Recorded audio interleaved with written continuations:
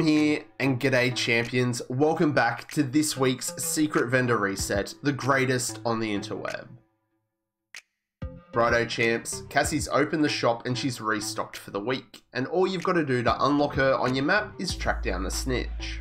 The link to my snitch location video is in the description below, so if you have issues tracking him down, go check that one out.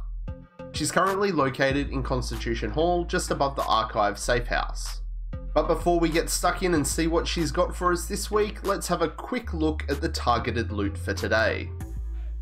Seska brand set is in East Mall. This is a great farming spot because you get 4 control points and a heap of other activities. Don't farm your world on normal difficulty. Set it to the hardest difficulty, you can actually manage to improve your chances of those big boy rewards.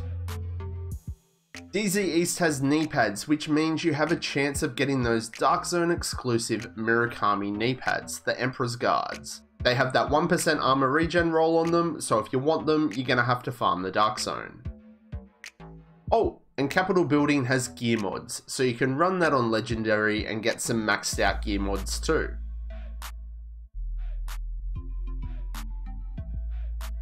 And over in New York, nah, not much. Backpacks in Civic, but you could just team up or roll solo and farm the summit too.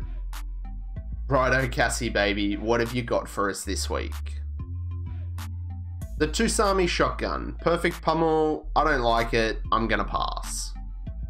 Gila Nightwatcher mask with that scanner pulse haste, it's not terrible, pick it up if you want. What? Oh my god, get here now, buy this item, the Shield Splinterer. This is by far the best rolled one I've seen in ages. Max roll of damage to targets out of cover, yes please. But to have this gun here, you need to have killed all your DC hunters. If you haven't done that, this gun won't be here for you. And killing all your Wony hunters will give you the Hunter Killer chest. This one's not bad either, pick it up if you like. True Patriot backpack, I'm gonna skip it. And the Negotiator's chest, it looks okay, maybe grab it for a PvE build. Future gloves that already have repair skill on it, pretty nice. And the same goes with the future knee pads here. It's basically a healer starter pack this week. Ongoing holster with weapon and crit hit damage. Hunter's Fury mask with weapon and skill damage.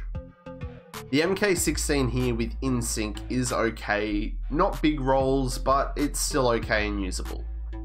The MK47, not good, I recommend passing on it.